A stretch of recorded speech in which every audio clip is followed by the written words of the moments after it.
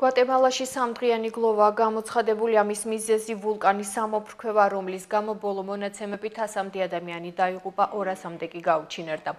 უცხოეთის ახალი ამბები დიას ეთერში. გვატემალაში სამდღიანი გლოვაა გამოცხადებული ამის მიზეზი ვულკანის სამოფრქვევა, რომლის გამო ბოლო მონაცემებით 100 ადამიანი დაიღუპა, 200-მდე კი გაუჩინარდა. ამის შესახებ ექსპრესი წერს. სტიქიამ გარკვეული სახის ზიანი 1.700.000 ადამიანს მიაყენა, აქედან 3.000 ევაკუირებულია. სტიქიური უბედურების დროს განგაშის სიგნალი არ ჩართულა, ამიტომ ახლო მდებარე სოფლები თითქმის მთლიანად ლავით დაიფარა. ვულკანს თან ერთვოდა ძლიერი გადაუღებელი წვიმარის გამოც რამდენიმე მდინარე ადიდდა და გარკვეული დასახლებების დატბორვა გამოიწვია.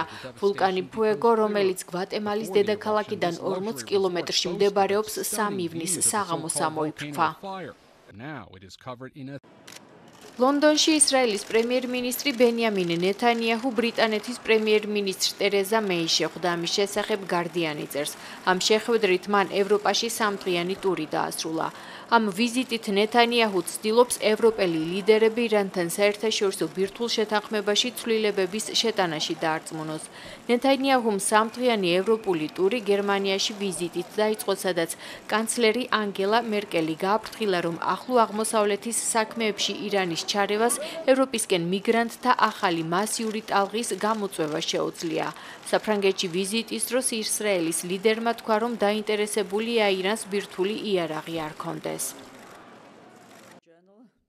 ბრიუსელში ნატოს თავდაცვის მინისტერიალი გაიმართება. ჩრდილოატლანტიკური ალიანსის წევრები ივლისში დაგეგმილ სამიტზე განსახილველ თემებზე იმსჯელებენ, მათ შორის უმთავრესი ნატოს ძალების სამხედრო მზადყოფნის გაზრდა. თავდაცვის მინისტრები ალიანსის 2 ახალი სამეთაურო პუნქტის გახსნაზე შეთანხმდებიან, რომლებიც ატლანტის ოკეანესა და ევროპაში ნატოს ძალების სწრაფ გადაადგილებას უზრუნველყოფს. ესპანეთის ახალმა პრემიერ-მინისტრმა პედრო სანჩესმა მინისტრთა კაბინეტში 17-დან 11 თანამდებობაზე ქალი კანდიდატი წარადგინა. პედრო სანჩესმა შესაბამისი სიადასამტკიცებლად ქვეყნის მონარქს ფილიპ მე-6-ს წარუდგინა. როგორც ცნობილია, მთავრობაში მეორე ადგილს კარმენ გალვო დაიკავებს, მას ვიცე-პრემიერის პოსტი ერგო. ესპანეთის ახალი მთავრობის წარმომადგენლებმა ფიცი 7 ივნის დილის 10 საათზე უნდა დადონ. მეორე დღეს კი ახალი შემადგენლობის მინისტრთა საბჭოს პირველი სხდომა გაიმართება.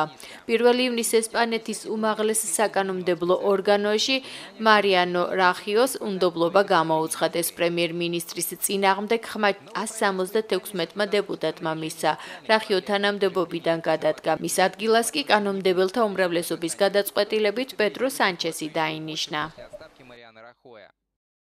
შვედეთის სასამართლომ სტოკჰოლმის ტერაქტის შემსრულებელს წარმოშობით უზბეკს 40 წლის რაჰმად აკილოვს სამუდამო პატიმრობა მიუსაჯა. შესაბამისი გადაწყვეტილება სტოკჰოლმის საქალაქო სასამართლომ მიიღო. პროკურატურამ დაადგინა, რომ ტერორისტული დაჯგუფების ისლამური სახელმწიფოს მხარდამჭერი აკილოვი 2017 წლის 7 აპრილს გატაცებული სატვირთო მანქანით საფეხმავლო ქუჩაზე ხალხს შეუვარდა.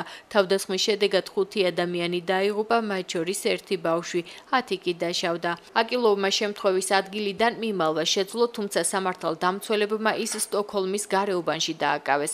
დაკავების შემდეგ თავდამსხმელმა განაცხადა, რომ მისი ქმედებები მიმართული იყო საერთაშორისო ანტიტერორისტულ კოალიციაში შვედეთის მონაწილეობის წინააღმდეგ.